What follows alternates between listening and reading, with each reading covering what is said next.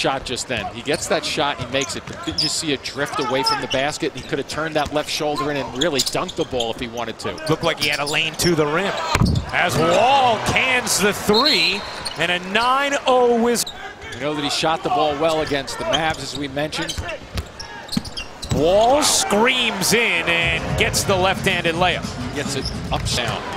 Wall zipping ahead. He's just so fast. Porter, no, but Wall, yes, on the follow.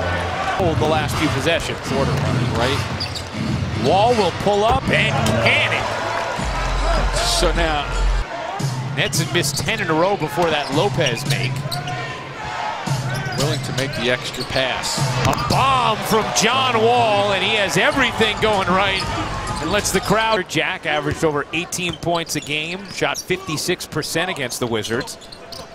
Here's Wall slithering free, and another. I was going to say for Brook Lopez. Here we go. And here he is in transition behind the back, right on cue. Another highlight for Mr. Wall.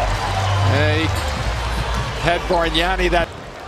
2/3 of a second, Bogdanovich got that out of his hands, according to our clock in the truck. Producer Frank DeGrace in the truck is showing off now. A human stopwatch as John Wall hooks it home. We could get a layup here, too. Wall will do just that. And it's gotten ugly. I did, and it worked. That's playground, right? It did work. You bring the attention. A lot of injuries. You already have Bradley Beal out with a stress fracture in his lower.